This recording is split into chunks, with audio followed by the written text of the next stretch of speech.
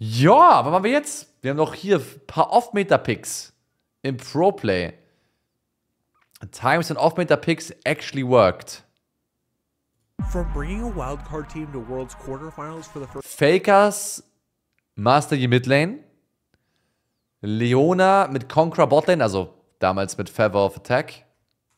Favor of Battle. 27 Monate objektiv bessere Abo-Falle. Und was noch? Was noch interessant? Albus, Nox, Luna, irgendwas. Nautilus mit. Ja, aber das ist ja nicht wirklich oft. War ja fein, einige Tanks. War damals sogar Meta. You danke der Tave Shyline, Justy4 und danke an German Potato Man. Vielen Dank für eure Subs, Leute. Welcome back. Vayne von Midlane, Vayne von Caps, ja. Wunderpike Top, ja, rein da. First time ever to klingt nach einem geilen Video eigentlich. With full damage take supports to one of the strongest hidden counter picks of all time. These are 10 times when pros locked in crazy picks that actually worked, beginning first with Faker's Master Yi mid. Now, as we know, Master Yi is a champion really only seen in lower levels of solo queue due to his pure damage, feast or famine playstyle, but even in solo queue, he is almost always played in the jungle, so how could this pick possibly work in the LCK of all places? You see, in the LCK's 2015 summer split, in the second game of a series between the only undefeated teams, SKT, T1, and CJ Entis, Faker locked in the Wuju Bladesman under the hope that his team would funnel him kills and allow him to eventually take over the game. However, things didn't exactly go as planned at first. Now, while SKT did in fact try to camp Faker's lane to get him set up with a few kills during the laning phase so that he could snowball the game out of control in true 1v9 Yi fashion, the team's first two attempts didn't exactly pan out as planned, as both the jungler and support ended up with the kills. That is, until Faker took matters into his own hands. Uses that ultimate, but here comes Ambition. They're going to turn onto him though. Faker gets the damage. Oh, not quite enough because of the position reversal. No, he does get enough. Gets the double kill. Shy looks like he's going to be able to get a bit of revenge. And though Faker and T1 would manage to ultimately humiliate their opponents during this regular season match, just 2 years later in World's quarterfinals, they were unprepared for the might of the Misfits, and what happens when a tank support becomes a high damage carry. During the quarterfinals of Worlds 2017, heavy underdogs Misfits Gaming found themselves faced up against these LCK Titans with the odds clearly stacked against them, but surprisingly, after dropping Game 1, they managed to rally back into the series by pulling out a surprising win in Game 2. However, headed into Game... Das war so geil.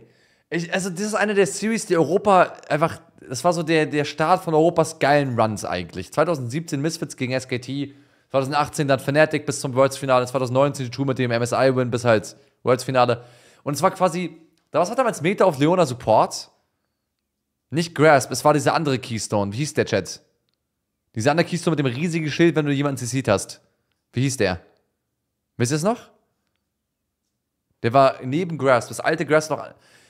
Courage of the Colossus, genau. Und quasi alle haben immer Courage of the Colossus gespielt. Dann lockt irgendjemand was seine scheiß Leona und er spielt quasi Conqueror auf ihr. Und das ist also... Das ist äquivalent zu Conqueror, Favor of Battle damals. Das war so absurd geil. Oh, ich habe die Series sogar live gecastet und analysiert, weiß ich gar nicht. Ich habe die gecastet. Gemeinsam mit Mori bei Summoners Inn damals. Ich war zu Gast und kein anderer wollte so früh aufstehen oder irgendwie sowas, keine Ahnung. Und es war so eine Banger-Begegnung. Es war so geil. Ich müsste das VOD davon nochmal finden. Weil ich weiß nicht, ob ich es analysiert habe oder gecastet habe. Aber damals war ich ja noch Pro-Player, aber ich war zu Gast da, wenn ich mich richtig erinnere.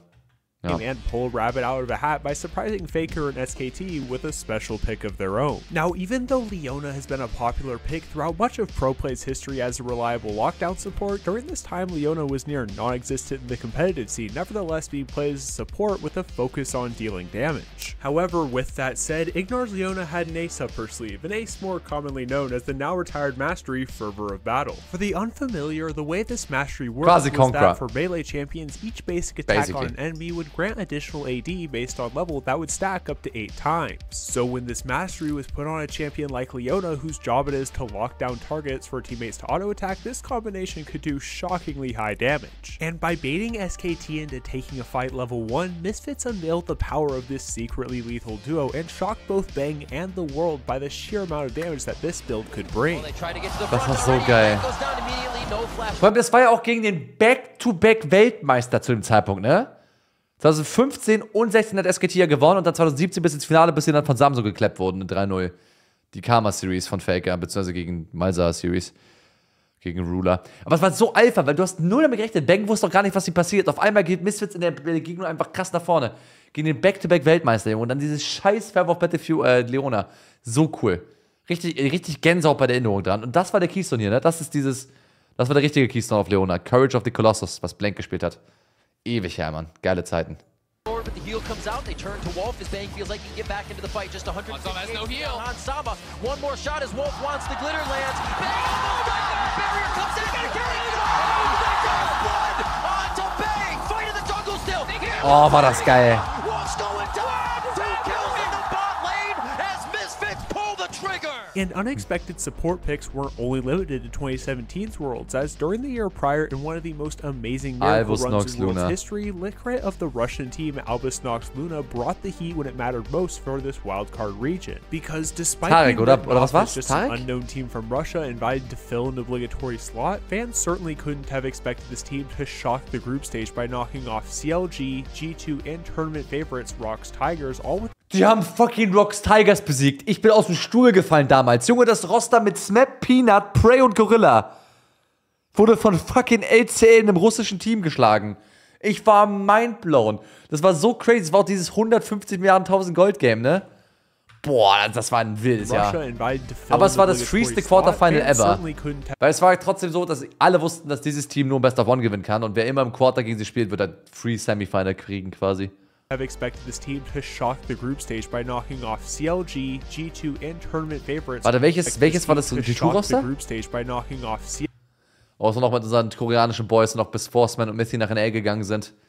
Gut, an dieses Roster erinnere ich mich natürlich auch noch sehr intensiv, weil sie so dominant waren in Europa, gerade als sie gewechselt sind von Origin zu G2, gab es auch viele Memes mit Verräter und so weiter. Da hat sich ja sogar dann für eine kurze Zeit Sven zu G2 Judas umbenannt in Solo-Queue und alles mögliche. Aber ja, ich erinnere mich nicht mehr genau an die Series, an das Game hier. Aber an das Rox Tigers Game oder Q Tigers Game, wie auch immer, es war mindblowing. Es war mindblowing. Das ist eins der legendärsten Roster aller Zeiten, die geschlagen wurden. Es war von einem Minor Region Team. Pocket pick of Brand support. Now, Brand 2 is a champion rarely seen throughout the history of professional play. However, this didn't stop the motivational support legend from making it a feared pick both regionally and during Worlds. Dieses Rox Roster war auch einfach so geil, weil ich habe gerade einen Check gelesen, das hat Fnatic Chewbacca geschrieben, dieses Rox Roster so goated. Ja, weil das war so cool, weil die waren das einzige Team in Korea, das gegen SKT und gegen Samsung bestehen konnte, obwohl die null Ressourcen hatten. Die waren so richtig so 5 Freunde, die gemeinsam Erfolg finden und geil zusammenspielen konnten, was absolut crazy war für damalige Verhältnisse. Weil die haben auch jedes Jahr Sponsoren gewechselt, weil die haben auf irgendwie bei dem Dachboden der Großmutter gezockt und so, die hatten null Ressourcen und waren trotzdem komplett cracked. Absolut illegal. Und warum ist, by the way, Perks gerade 12 Jahre alt? Er sieht ja so jung aus. However, one team that didn't respect this outlandish pick was the aforementioned champions of Europe in G2 Esports, and with the champion open, Licrat locked it in and demonstrated why you shouldn't underestimate the power of a wildcard region's pocket pick. Q to land, there's the flash cocoon, immediately cleansed from Perks' trick, caught out of, there's another one from Smurf. The Lee Sin explodes, a miracle gets shockwave, but that's only one target. In goes Theos, the Q, onto Perks, Sven, he's been through Perks as well, Albus Nox, take 3 for nothing. And while G2 felt the flaming power of Brand support, just a couple years later, it would be their turn to cook up an unexpected support pick of their own, and they would do it in a crucial Game 5 against SKT, with the one game determining who was going to MSI Finals and who was headed home. Now, G2's 2019 roster is one that has been heralded as the pinnacle of European international success countless times, and this is in part due to the team's adaptability, lightheartedness, and overall ability to have a great time while stomping their opponents. And throughout G2's history as an organization, they've been seen as a team who likes to bring scrim experiments into professional stage matches, whether it's Lissandra support, Nautilus mid, or in this case, Pyke top. Pike cover coming out from G2. Oh, they lock it in! Oh, and we have no idea where the Pike is going. It could be mid, it could be top. And while Syndra ADC also seemed to be an abnormal pick in this draft, it did slightly make... Weil Verdi sagte, es könnte Mid- oder Toplane sein, aber no joke, die konnten es damals überall flexen. Das war nicht nur Mid- oder Toplane-Flex-Pick, das war auch noch... Spielt es vielleicht Mickey-Support? Könnte es auf AD Carry gespielt werden, denn damals war ja Tiamat Rush sehr, sehr stark für Wave Clear und deine hat noch Schaden auf Minutes gemacht. Also Pyke hatte Wave Clear. Wenn sie das genervt haben, war ja ein richtig guter Solo-Laner. more sense by comparison, as Perkz had spent most of his time in his career playing as a mid laner. However, Pyke on the other hand is not a champion that any top laner really ever needs to learn, but despite expectations, Wonder was still willing to play a roaming Pyke top in this crucial game where the stakes couldn't have been higher. The way this playstyle was able to work primarily involved the usage of Pyke's old Q and E, both of which still did AoE damage to minions at the time, in combination with Tiamat to clear waves and mobility boots to roam and make plays elsewhere on the map, not too dissimilar to the more common Pyke mid. And after a successful early game, G2 was able to maintain their lead and use this unexpected Pyke flex to rip away any chance of an SKT victory and send themselves into the MSI finals. Teddy is trying to step forward, the taunt is going to come out, Caps is trying to find the kill, Mata's in trouble, Faker's low, but they've already got one onto Mata. Where is Teddy? Follow his HP bar. Khan flashes up the wall, Teddy's dead. Jankos is in the pit. G2 Esports have been gifted and donated a Baron from SKT. That's a dunk from Wonder, death from below, for the double, for the ace, for the Baron, and... Es war so die Zeit, da konnte einfach G2 nichts falsch machen. Es war so insane. Auch die Top-Analysten der Welt haben gesagt, der Wonder, bester Spieler der Welt, bester Spieler des Westens, nicht der Welt. So Papa Smithy und ein paar andere und die Stimmen waren laut danach und irgendwie. Und dann hat auch Wonder angekündigt vor dem Finale, es wäre gegen Team Liquid von allen Teams. Es wird das schnellste Best of 5 aller Zeiten und dann wurde es das schnellste Best of 5 aller Zeiten. 3-0, Average Game Time irgendwie 20 Minuten. Es war direkt zu Ende. Das letzte Game war wie 17 Minuten oder sowas. Und es wirklich gedacht, jetzt endet es. Jetzt ist die Korean Dynasty beendet. SKT, Faker auf seiner Signature LeBlanc wurde geschlagen von einem spielerischen europäischen Team mit halt Pyke Toplane, die einfach Bock hatten, die einfach. Also, die konnten einfach machen, was sie wollten, und dann kam China. Und dann kam die Ohrfeige. Oh, es war so traurig. Aber es war ein unglaublicher MSI-Run. Wirklich fantastisch zum Zugucken. Und ob wir diese Ära Europa oder G2 jemals wiedersehen werden, hoffentlich. Aktuell sieht es nicht so rosig aus für die europäische Szene, aber es war eine ganz andere Zeit. Aber es war einfach geil. I don't know. Es war einfach fantastisch. Und wirklich primär war es Wonder, der sowas gezeigt hat, spielen durfte. Und ich weiß noch, damals haben quasi alle europäischen Teams das nachgemacht und gespielt und geübt. Und das Lustige war, damals haben wir gegen G2 gescrimmt, also nicht, wir haben einmal gegen sie gescrimmt, und zwar vor dem Finale, vor MSI, vor dem Finale in Madrid, als sie Fnatic gespielt haben, haben wir gegen sie gescrimmt, damals noch mit unserem alten Mousebots-Roster. Und wir waren so stolz darauf, dass wir ein Game gegen sie gewonnen haben. Es war so absurd cool. Und da haben wir auch Pyke gespielt. Und es war lustigerweise auf Toplane Part of the Matchup, dass es war quasi, du hast argumentiert, es ist normal in dem Matchup, dass du den Gegner unter den Turbo mucken kannst, deswegen kriegst du einen Kill gegen ihn. Mega dumm, aber hat funktioniert damals. Verrückte Zeiten. Geile Zeiten. Can fall, gods can bleed. Where were you when the West rose up to conquer champions? G2 Esports eliminates SK Telecom. But while just Quickshot auch ein Banger-Caster. Ich weiß auch, in den ersten paar Jahren Quickshot habe ich ihn überhaupt nicht gemocht. Ich fand ihn richtig kacke, ich fand seine Stimme kratzig, ich fand ihn einfach nicht gut als Play-by-Play-Caster. Und dann war für einen Split oder ein Jahr, ich weiß nicht mehr wie lange, aber war quasi nur Quickshot und Deficio die ganze Zeit. Haben die Play-by-Play und Colorcast gemacht und auf einmal habe ich die beiden lieben gelernt. Und die Art und Weise, dass das Quickshot jetzt nicht mehr da ist, ist eine verrückte Umstände. Aber, also, Bruder, einige der legendärsten Zitate. Auch Freak vermisse ich als Play-by-Play-Caster. Er hat auch so ein legendäres Zitat mit seinem "This is what peak League of Legends looks like, and it comes from Europe." Auch ein Banger. Ah, meine Güte. Und warte, erinnere ich mich jetzt gerade falsch, oder ist es das SKT... Warte, war das... Nee, das war 2019. Das heißt, Khan ist noch nicht in Rente gegangen. Khan hat noch ein Jahr gespielt, bevor er in Rente gegangen ist, ne? Beziehungsweise bevor er seinen Militärdienst antreten musste, der arme Bro. two off-meta picks are impressive and all, it wouldn't be right to talk about weird champions without addressing the man who has defined a team's legacy with his 4 iconic bruiser picks that, no matter the meta, he seems to keep finding success on. And who else could this possibly be other than BDS top laner Adam, whose quartet of picks off... Warum ist Fischer eigentlich weg? Hatte der einfach keine Lust mehr oder ist was passiert? Guckt euch das Video gerne selbst an, wenn ihr es finden möchtet, aber er hat basically einen Tanz gemacht und danach hat man ihn nie wieder gesehen. Ja, dazu kann man eine Menge Meinungen haben zu dem Thema, I think. Ja, aber ja.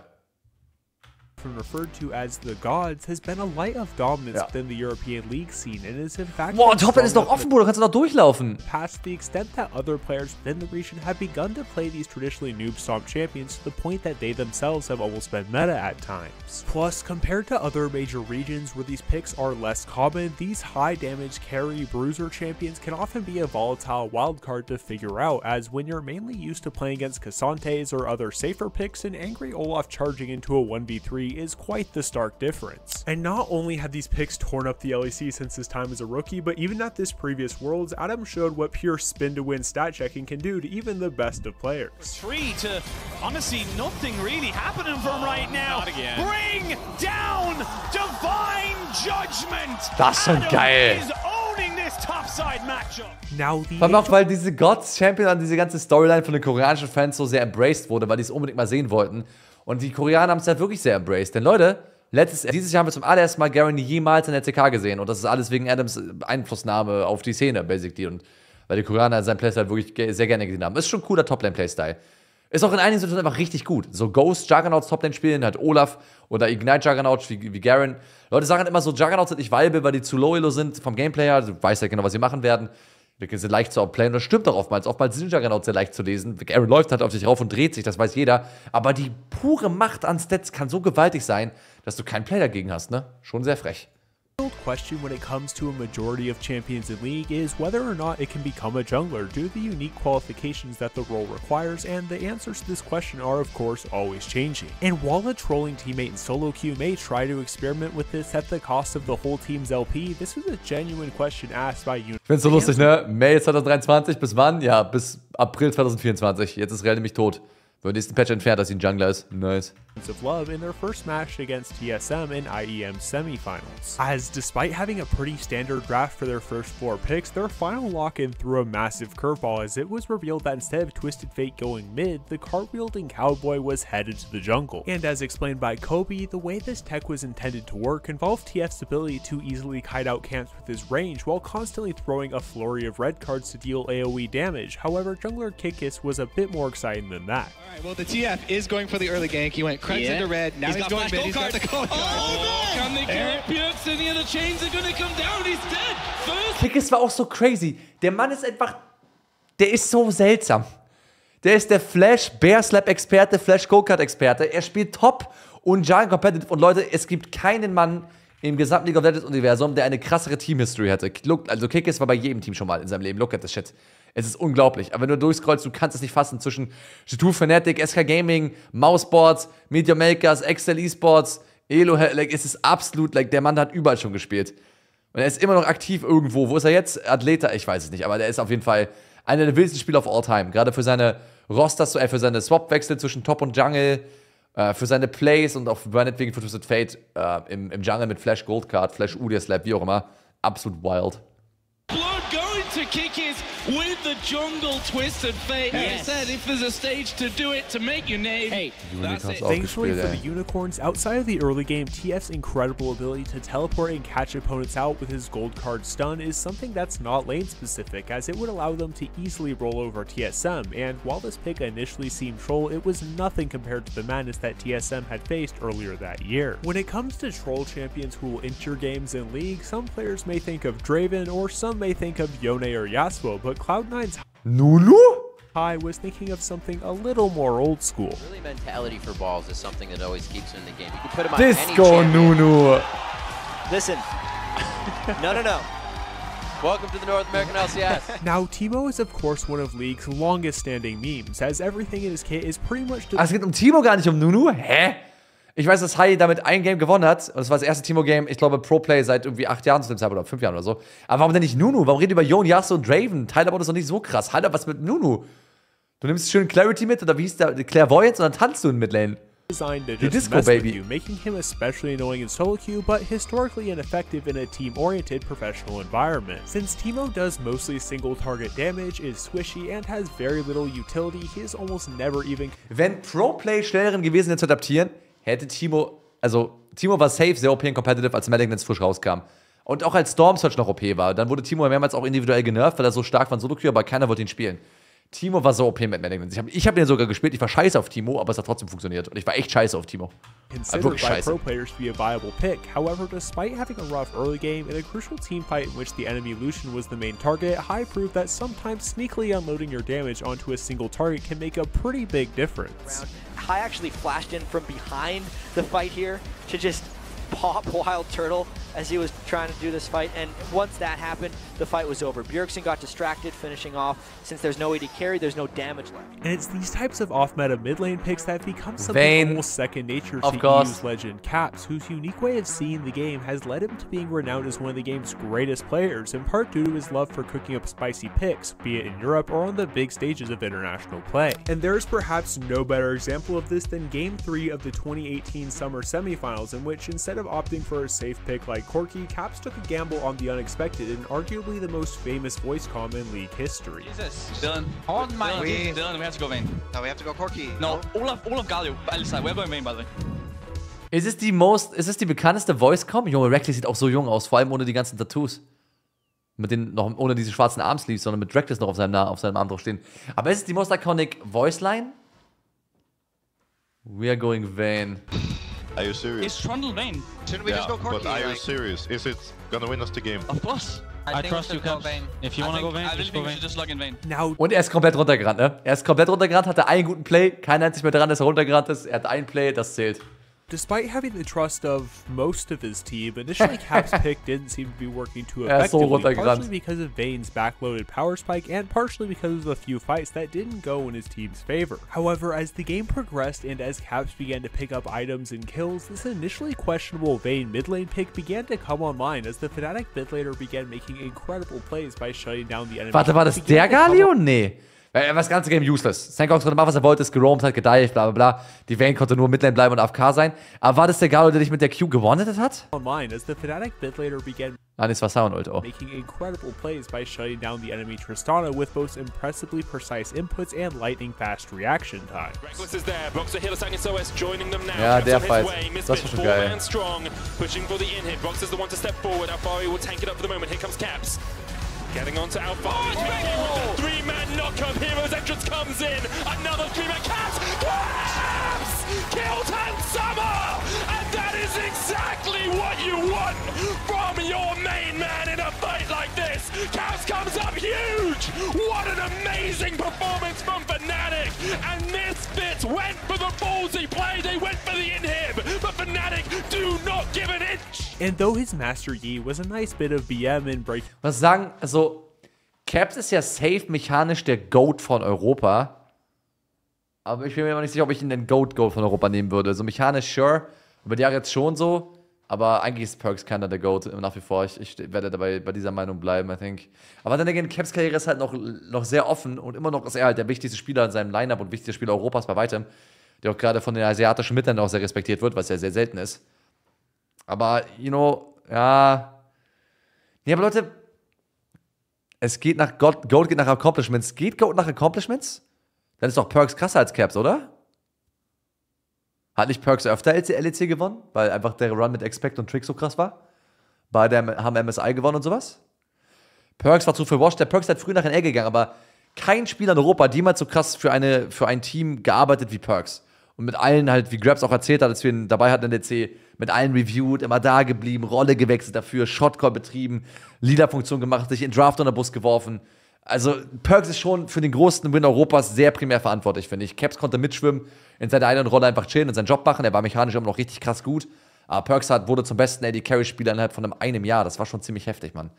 Seine Saya, Bruder. Er war die beste Saya der Welt innerhalb von einem halben Jahr oder so. Das war schon ziemlich cracked. The NMP team's mental for a game, when it comes to Faker's history of off-meta mid-lane picks, one champion truly stands out above the rest. As during a relatively stale mid-lane gegen Reggie auf Set, die Faker Riven. Oh, Leute. Ihr seht den kompletten Memory-Chip gerade wieder mal runtergerannt. Richtig geil. Da freuen wir uns richtig schön in der Vergangenheit erinnern und sich einfach freuen. By Zed and Gragas, early into his career, Faker brought his own flavor to the table in North American Challenger and eventually professional matches with his now famously lethal counterpick of Riven mid lane. By playing under the tag Barcode Killer, Faker's ability to pilot this champion was nearly unmatched compared to other pros, and at one point even led to him having a 95% win rate at the peaks of NA Solo Cube. Und das war gegen Looper, by the way. Einer der besten Top-Laner aller Zeiten, der mit Samsung White damals Worlds gewonnen hat und der auch einen der dominantesten Teams aller Zeiten gehabt hat. Und Faker war so cracked auf Riven. Er konnte nichts falsch machen. Er war so gut. Ich vermisse diese Ära. Ich vermisse die Ära von cooleren Midlanern. Wo ist mein Yasuo, mein Zed, meine Irelia, meine Riven und mein Master Yi Midlane? Warum ist Riot Games seit Jahren zwickt Midlaner dazu, Majors zu spielen? Mit ihrem Victor, ihrem Corki, ihrem Azir. Oriana und so. Wo sind meine Giga-Chat-Mitländer? Und damals Fabevin gegen Faker.